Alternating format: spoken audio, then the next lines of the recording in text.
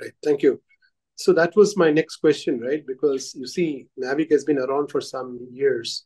And when I talk to our friends in industry, which you're also aware, the adoption of Navic has been facing challenges. And, many people talk about it being non-reliable, and, it's not easy to adapt. So what do you think the country is doing, the government is doing to encourage more applications, more users, so that adoption becomes widespread than what it is now? What is the government has done in terms of policy changes is that first road transport, all your yellow board vehicles supposed to have a Navic-based receiver, and that receiver should give out a position to a server maintained by the government. So that is order is there. It is supposed to be implemented from 1st April 2018. For various reasons, it has been pended or delayed or they have given additional time. That's one thing. As I was talking about the navigation inside 5G and 6G, our team, as part of our team means our country, people who are working in this 5G sector and 6G sector have participated in the 3GPP meetings, and then we have arrived at a positioning which can be given by Navic. This is the second part of it. Next is our airways, that is aviation industry. Have been told that you should use Navic. Government has told them. That's another thing. See, the government of India has taken out a measure to track all railway engines, railway coaches. They're all possible. When you track a train, the dot has to come between two railway tracks. This dot can come only if you use Navic. We have done a study and explained it to the and submitted to DST, and they would have submitted to the railways. We have done a survey in Bangalore suburban tracks where we gone on a suburban train and shown that if you use Navic, that dot is coming inside these tracks. If you use GPS, it can go to the next track also. So that's a major thing.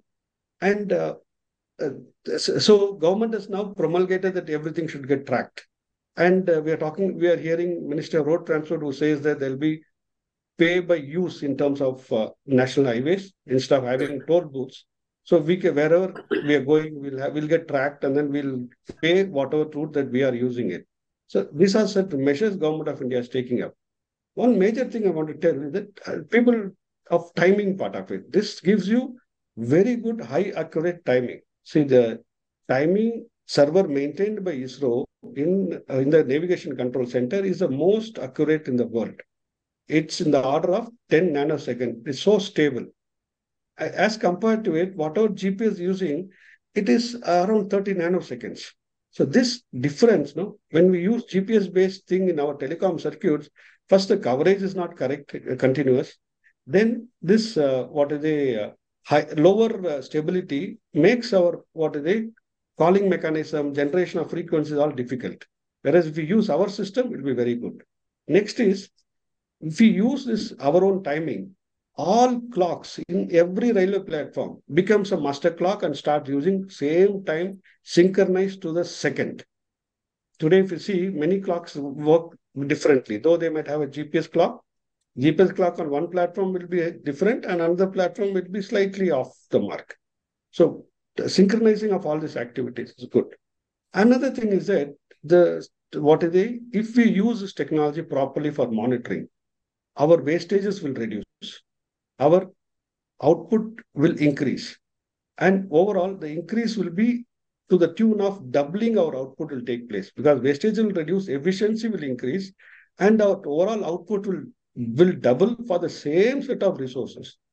So this has been studied by certain Australian scientists in Australia for their mining, Dempster and Reeds. I have verified it during my research in IIT Kharagpur. It is also same in India also. And this augurs well for our agriculture sector, which is a very, very different type of agriculture holding we have, different type of plant cultivation we have, cultivation methods we have. All that can be dovetailed using Navic. Smaller holdings are there. When our output, agricultural output can double directly if you use Navic very effectively. That's what. At Navic, let's say effective means, for example, drones flying and then spraying certain pesticide or spraying a fertilizer in a field at a targeted locations.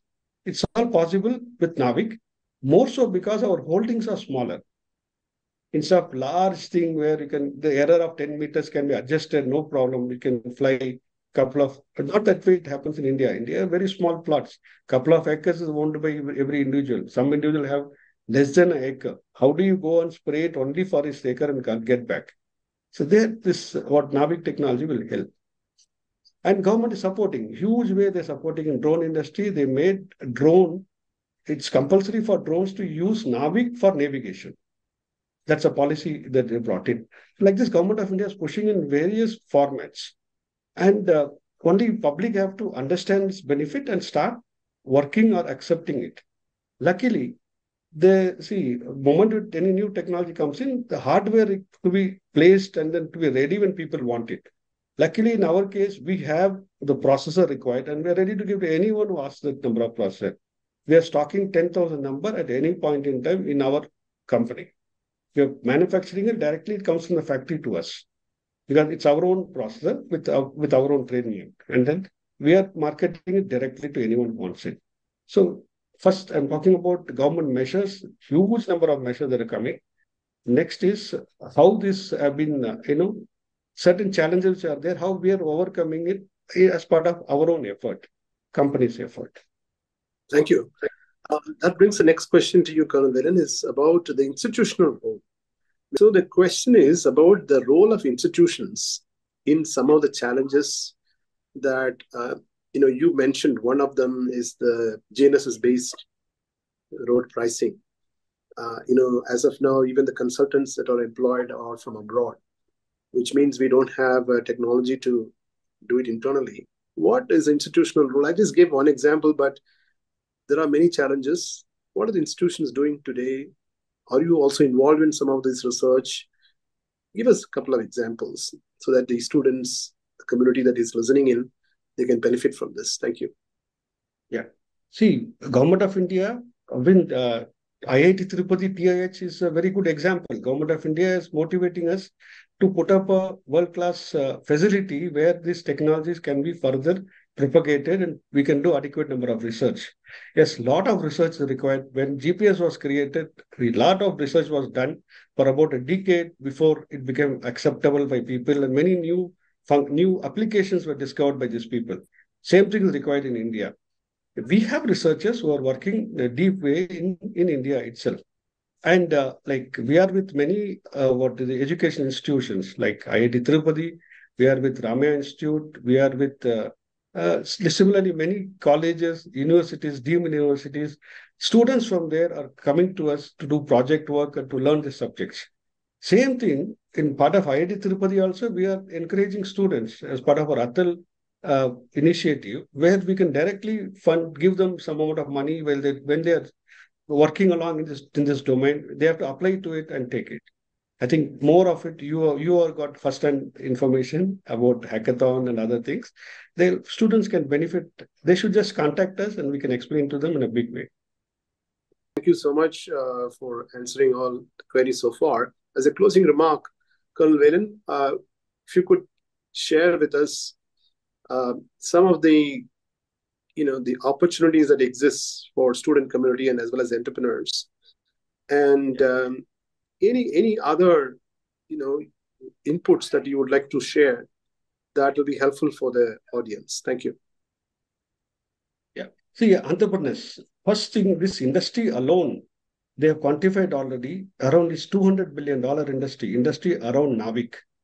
And core Navik industry, it has been quantified, our core space industry has been quantified as $44 billion in India itself. This report has been made by InSpace and is available. Out of this $44 billion, around 50% will come to navigation in only navigation core and navigation core applications.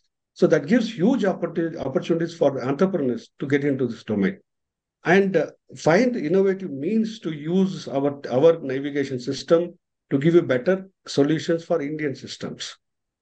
A couple of initiatives where they can directly jump on is the digital twin project of DOT, which is happening now. They can use that and showcase their platforms. Every government is asking for different, for people to come forward and demonstrate their capabilities. We have certain research funding given up, like through TDF, and people, entrepreneurs can make use of the what is the production linked incentives, design linked incentives the government is giving. With all this, you can get into this what is the spectrum of or the niche segment of what navigation in India. So I think I've covered everything, and Thank you. Thank you so thank much, you. Colonel Velan.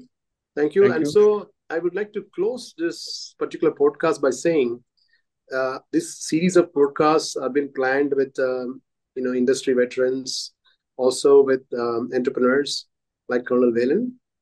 It's run up to a roundtable that we're going to have in a few weeks. That is on NAVIC and related challenges and opportunities.